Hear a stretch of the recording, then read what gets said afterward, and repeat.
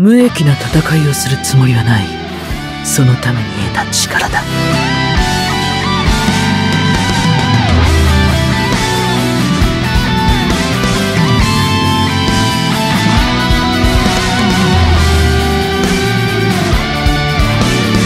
ルメンタルジャイアントスレシブロン。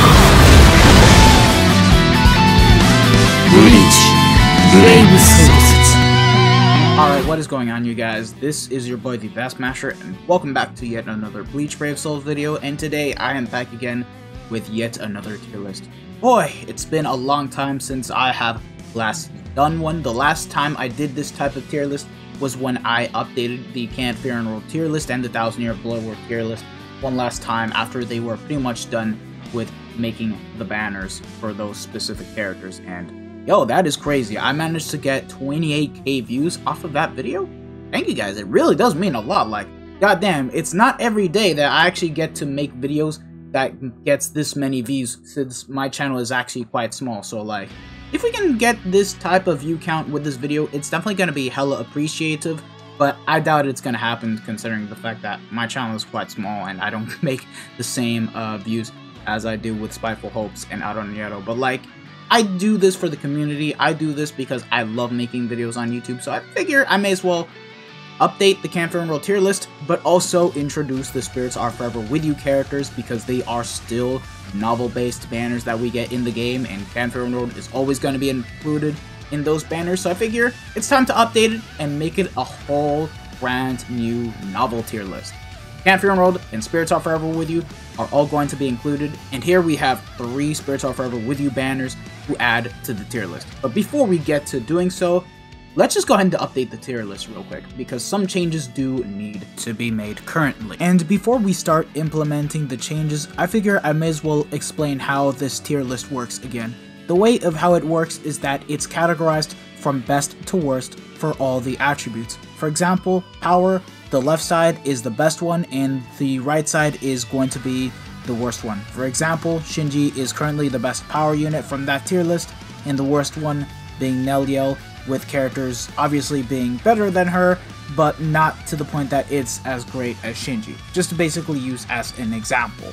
Power, I think that there's no issue whatsoever. I think most of the community will pretty much agree with how I listed the characters. Like, Shinji's still number 1, Hikone number 2, Ginjo number 3. Like, there's no complaints. I think it's fine as is. Technique, on the other hand, this is gonna be very subjective, but honestly, I feel like a change needs to be made. Now, with the introduction of IT, the whole thing of having to use any unit you want, regardless of killer or not, has pretty much been thwarted because of IT, because in IT, you do need killer. You want a unit that has a very high berserker and can actually clear well, but also do insane amounts of damage.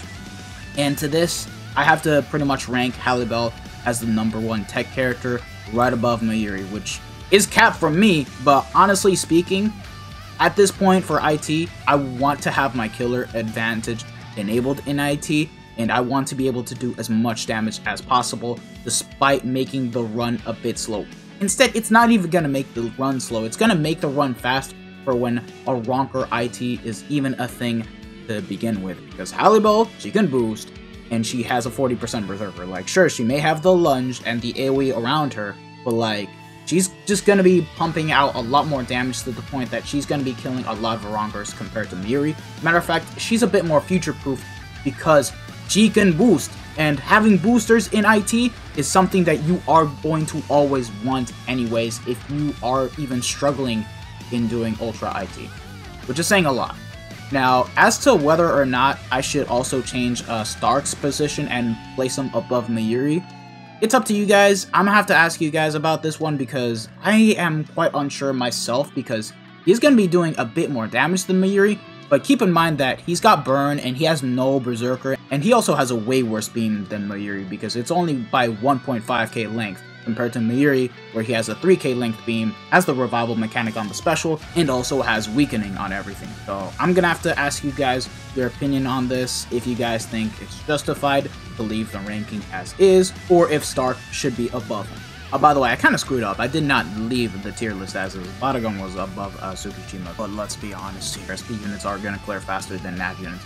But anyways, the change that I want to make is rank Sanosuke a bit higher than Charlotte. Now, realistically speaking, Charlotte does have a way more consistent hit than Sanosuke because he has a lunge AoE around him and a full screen third strong attack, but he only has 20% Berserker, weakening with weakened defense, and the thing about him is that he's not going to cover as much range as Sanosuke. He hits a bit less compared to him, and this SA2 is pretty much by far one of the worst ones in terms of the AoE, because like it's the same one as Halibel without the Havoc, but it's split into so many attacks that it's not even funny, and I don't know, I just don't like the SA2 as I normally like it. So Sanosuke, even though he has the very bad shaved 40% mag, it's the old one. Keep in mind, it's not the same as Nini's. It's just going to be helping out a lot with clearing faster, and believe it or not, is also going to be somewhat useful in IT, because like, oh geez, I can't believe I'm actually ranking a unit that has ranged collision better than melee collision. My god. We all thought that this character was going to be great in GQ, but at the end of the day, nobody's using him because we have better characters.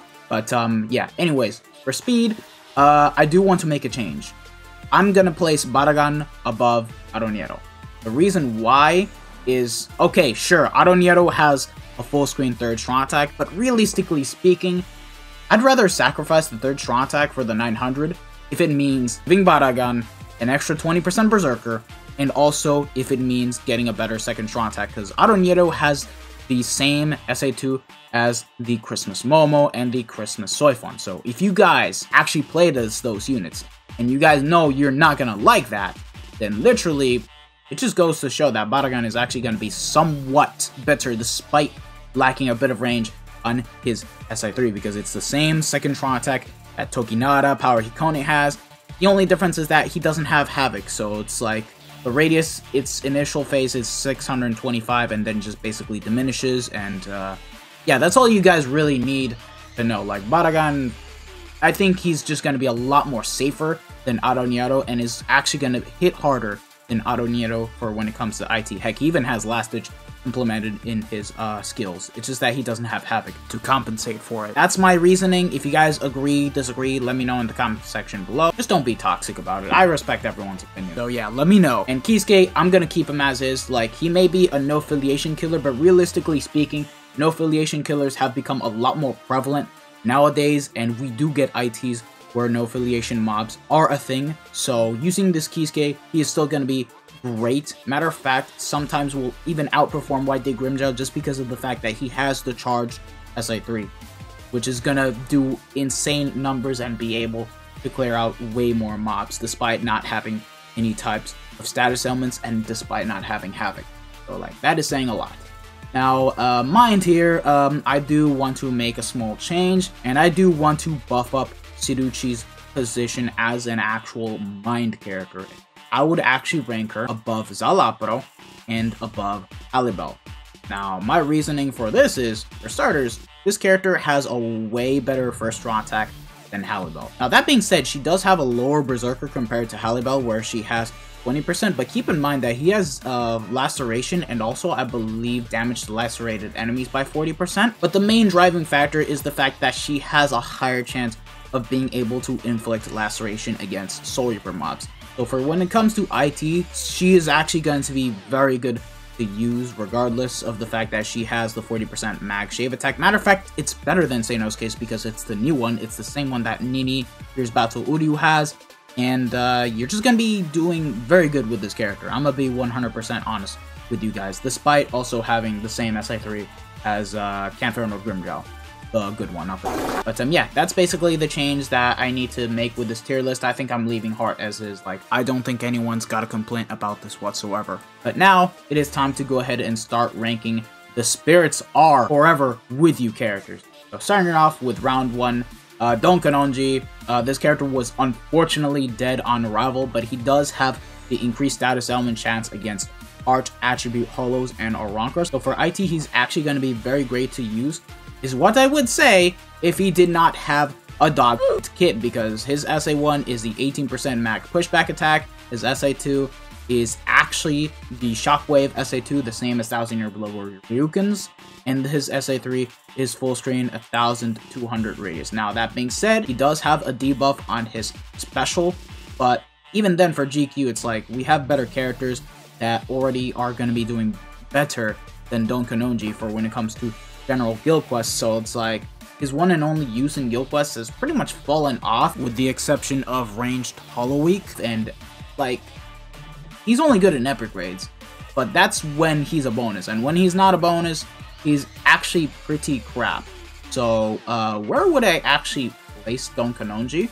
Well, here's where I'm gonna place him. Honestly, I'm just gonna place him above Aura, and that's it now. Again, he does have a higher chance of being able to inflict laceration on everything, but here's the issue. He pushes back way too goddamn much compared to Siruchi, where she barely pushes back anything. And yeah, also will do crappy damage on his SA1 leg. This is where I'm just gonna place him just above Aura, and I think that's just about it. Like, sure, he's the meme of BBS, he has the car going, but I'm being realistic as possible with this ranking, because no amount of memes is gonna make me want to place him above Hikone, which is saying a lot. And now at number 2, Spirits Are Forever With You Uryu. Now this character, like Don Kanonji, he did get a bad treatment, but unlike Don Kanonji, he actually does have value, and that is being a technique link slot potion character, since we don't have too many of those for tech, but that's just about it. That is the only value I'm going to give him, because tech is still weak for when it comes to link slot potion characters, because if we compare this character to, per se, the likes of Swimsuit Retsu, Spirits Are Forever With You Shinsui, he was given a very crappy treatment, because for starters, the SA1 is the same as Vieta. His SA2 is a literal crawling vortex, and his SA3 is full screen, and keep in mind that he doesn't have guard break. He only has 20% havoc with Berserker at 20%, so like not even 40% Berserker to make up for the fact that he has this kind of crappy kit, and it's not the best, really. That being said, he does have increased status ailment chance against speed attribute hollows, so he does have that going for him, but we have Machine Society Nemu for that, so. But that being said, this character is still 10 times better than Kenpachi, so where I'm gonna rank him is pretty much obvious. Like, I'm just gonna place him above Kenpachi and just call it a day, really. Like, if he had the same kit as Mayuri or Stark, I would actually place him right above here if he had that kind of kit, but unfortunately, he doesn't. Why does Caleb always shaft this type of Uryu with this type of hairstyle? I just don't understand. Like, Fierce Battle Uryu is still the best Uryu that we have in the game. No cap. Up next, we have the round 2 characters, and we have ourselves Genyusai Shigekuni Yamamoto. Now, this character is one of the best PvP characters that we have in the game, because he has so much things going for him, because he has Flurry, he has a 20% Bruiser, he has Brave Battle Invincibility, but can also ignore Brave Battle Invincibility against the likes of Ugram and Tsukishima, so bye-bye Ugram, and also has Last Ditch Survival at 100%, and can also prevent Brave Battle Healing, while also having both Weakening and Burn on all of his attacks. This character right here is the ultimate PvP character, and is by far the most toxic of all the PvP characters that we have in the game. No character can literally come close to beating him, unless you have, per se, a max transcended Kanto no Noitora with 300 defense, and literally defense built out the ass just to basically counter this Yamamoto. And even then, if you have a max transcended Yamamoto, that Noitora basically says bye-bye, because this character is freaking toxic as hell. But since this tier list is mainly meant for PvE, I unfortunately cannot really classify him any higher on the tier list, because he has Stern Ritter Killer, for starters. No long range, no guard break, no type of better kit, and the funny thing is that he has the best kit in the game. By that I mean he has a lunge, he has the 800 AoE in front of him, and then the full screen third strong attack, as you guys can see from the overall data sheet right here. His kit is good. Like, if you ask me, I wish he were an SP character, but at the same time, why did they not make this character like Kanto no Tsukishima, where he was at least given long reach and also was given a great kit to be able to even use him in PvE, because like Tsukishima plays exactly like Weaken and is very good for PvE and also has Drain. Like, it's just the fact that Tsuki is a better character than Yamamoto in PvE, and it's like, what? I just don't understand KLab, and to be honest, I don't like any of these PvP only type of characters because they are only going to be using it in PvP. In every single other game mode that we have in the game, he is completely dog crap. I'm sorry, but it's just the facts. He is dog crap, and where I'm going to place him is just above Yami. That's it, because he has a better nat string than him, he has a better hit than him, so for guard breaking, he's actually going to be pretty good, but he is not going to be better than the likes of Kanto no Grimmjow, Tokinada, and he's not going to be better than Spirit Society Chat. I'm sorry, but like, this is where I'm going to classify Yamamoto. Alright, now we're finally going to be getting to the good characters. Up next is the Spirits Are Forever With You version of Shunsui, and this character, oh my god, I love his design, but he is also very stacked in terms of attacks, stats, and skills because, for starters, he is a Link Slot Potion character, just like Kisuke. Now, if you have Kisuke, you don't really need this character, but as an actual unit that has a Soul Reaper killer, if you don't have Daddy Ichigo or Noel, this is literally the third best option that you could possibly ask for, because he has Frenzy +1, Guard Break, Havoc at 20%, Berserker 40%, with weakening on everything, and not to mention, he also has Innervator, which is basically going to allow him to inflict weakening every 5 seconds, and also is immune to weakening. And in terms of overall kit, he is also pretty damn good. Like, I would argue to say that this is the best Shunsui that we have in the game, because he has the same SA1 as the 6th anniversary Aizen. So it's a 3K length beam with a 1020 width. Now the SA2 is a bit of a bummer because it is the homing vortex. Now normally you would expect the 960 into homing vortex, but this is just the plain homing vortex, so no 960. So he does suffer a bit of damage, but don't worry guys, he does make it up with this beautiful third strong attack, because it is an 840 into 1080 radius charge AoE distant attack. For those of you guys that aren't familiar with this type of strong attack, it is the same third strong attack as 5th anniversary Ichigo and the Machine Society Nemu. So this character is very stacked for when it comes to the overall strong attacks that he has, and is by far a really great unit. Like, if I were to even make a tier list of all the Link Slot Potion characters, I would actually put him on top at number 1 if I'm being 100% honest, despite having the homing vortex on the second strong attack, because he's just that damn good if you guys ask me. And I feel like people hate on him too much because of the second strong attack. Now, I can understand why for guild quests, because it kind of does suck, but everything else for when it comes to IT, Inheritance Zone, co-op content, he just does everything. Like, he does everything. So, where am I going to place this Shunsui? Number 1, baby. Number 1 of the mind characters. For now, because we still have Shinji to go through, so yeah.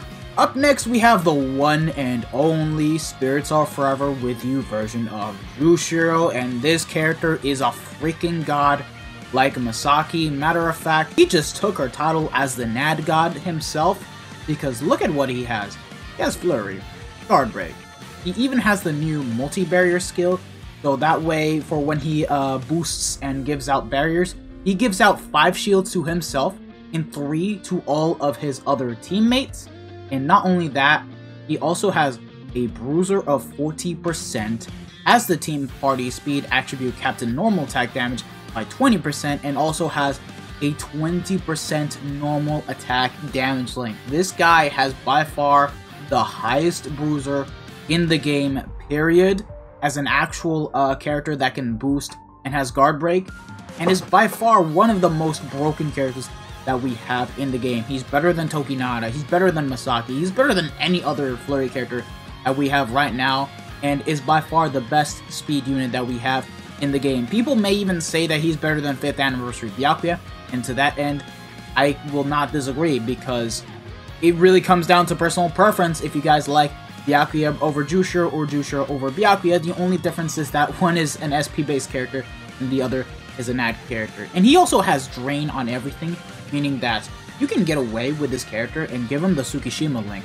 plus give him full stamina damage boost upon getting him to T15, and each time he loses his health, you just have to rely on his Drain status element on his NAD and his strong attacks, and you're good to go, because this character can heal back up and also be able to basically kill off the mobs because this character is just amazing. Now, the only thing where he doesn't shine so much has to be his strong attack, so you will not be able to go for like a full hybrid build like Tokinata because he has the 18% mag pushback attack.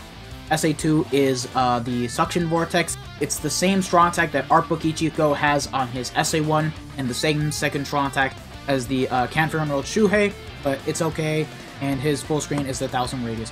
Like, honestly, if he were an SP character, he would have sucked badly, but this guy is a NAD character, so you can just basically ignore his strong attacks because you are mainly going to be using your strong attacks for protection if the mobs come close to you and decide to want to snipe you, because you just use your strong attacks and there you go. And even then, he has the multi-barrier skill, so for 20 seconds you do have 5 shields to protect you. You're good to go, because like this character, once again, he's just insane. So where am I gonna classify him as a speed character? Bro, I think this is pretty much obvious. Number 1 of speed. He's literally the best of all the novel characters that we have right now in the game, period. Now we're going to be moving on to the final characters, being Kisuke and Shinji. So starting it off with Kisuke. Now this character actually had a bug that every time you would inflict a status ailment and gain the 80% spiritual pressure bug, he would actually have a 100% guaranteed chance to proc laceration / paralysis. Now they pretty much fixed it out, so Kisuke is not as strong as he was before, but this character is still by far one of the best power novel characters that we have in the game, despite his SA1, because let's just take a look at him real quick. So for starters, Frenzy +1, Guard Break, Havoc at 20%, Berserker 40%, and in terms of the innate skills, he is also immune to all status ailments and has Reed Soul Reaper dodges, so he is pretty stacked, and of course has the double status ailments. Now that being said, he did come out right after Bruno, and I mean by like a good month, so people that pretty much have summoned for Bruno either felt really bad for pulling for him, or just feel good about it. I personally feel good about it because I have Bruno 305 and I do not need this Kisuke.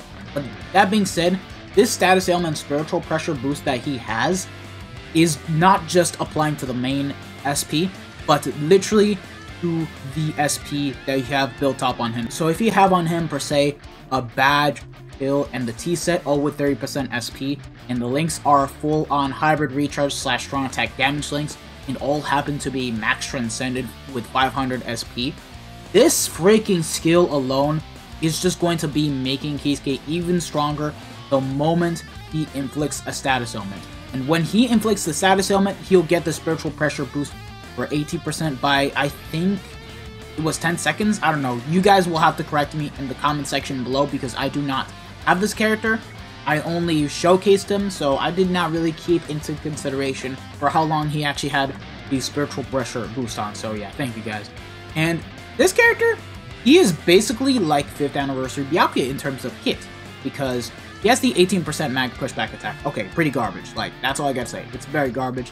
But the SA2 is the 960 into homing vortex, one of the best second strong attacks that we have in the game, just because of the fact that it hits so hard at the beginning and then basically track the mobs. Oh, they made it 2 hits this time instead of 4 hits, but he does have guard break, so it's not an issue. And then his third strong attack is full screen 1200 radius.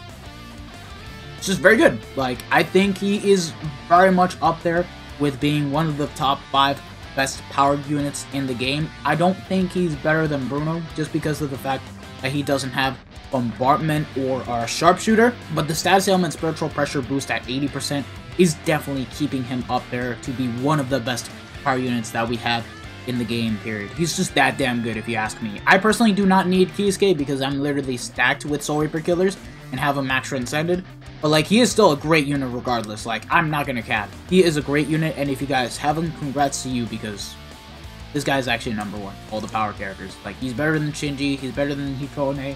Like, he may have that garbage SA1, but like, everything that he has in terms of the stats and skills all make up for it. Final character of the list, the Spirits Are Forever With You version of Shinji. Now, they did a very interesting thing for when it comes to Shinji's second novel version, because they gave him a very cool looking design, which is basically similar to Lunar Ichigo. But that being said, they changed a lot of stuff. So for starters, he hits harder, but his kit isn't as fast as the Bankai Shinji. Now, whether this is going to turn you away from playing this character is really up to you, but personally, I don't mind it at all. It's quite the trade-off, but this character isn't a Ronker killer. So that's all I've got to really say. He's a Mind Ronker killer, and he is literally stacked with skills, despite not having Guard Break or Marauder, because Frenzy +1, Havoc at 20%, Berserker 40, damage inflicted at full stamina by 20%, and has the Mind attribute Captain, strong attack damage by an additional plus 20%. Dude, this character literally has the exact same multipliers as the Fierce Battle Grimmjow, with the only difference that he has 5% less full stamina damage boost, but gets compensated by having weakening on everything. He is crazy, and I mean literally crazy. He is by far the hardest hitting unit that we have from Mind in the game right now. He hits harder than Noelle, he hits harder than Daddy Ichigo to some extent. Do keep in mind that he doesn't boost like Daddy Ichigo, but it's still up there. And at what cost? Just the kit being exactly like Bankai Shuhei, but this character is still stupidly stacked, and it has to be one of my favorite characters overall. And I do think he's better than Candace. Now, I'm going to be doing a Who is Better video between Shinji and Candace, so I hope you guys do look forward to that.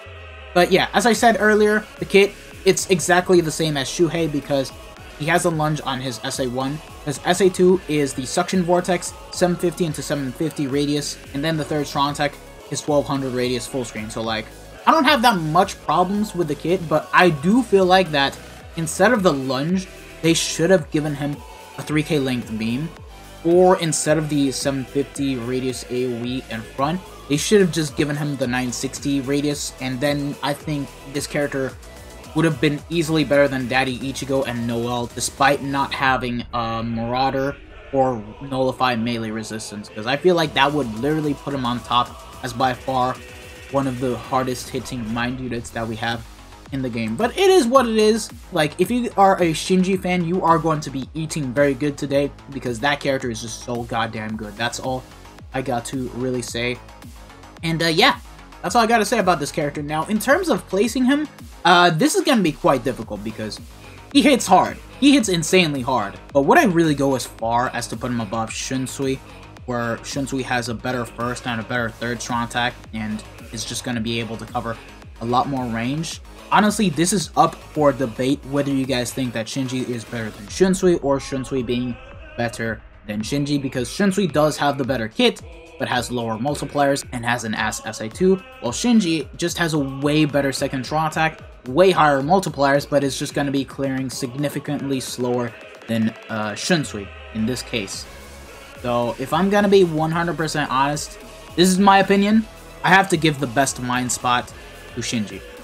I actually have to do it because I do think he's better than Shunsui for the damage he does. He's not going to be able to clear as fast as Shunsui, but like, this character, if you get him, you are stacked as hell for IT. Like, I mean literally, for when we get the Mind IT where Arankars are the enemies, this character is going to be your go-to unit to use any day whenever that does come back. And if you do happen to get him 5-5, you can just basically use him for every IT and expect him to do just as well as Daddy Ichigo and Noelle, which is saying a lot because those multipliers do not miss a damn thing.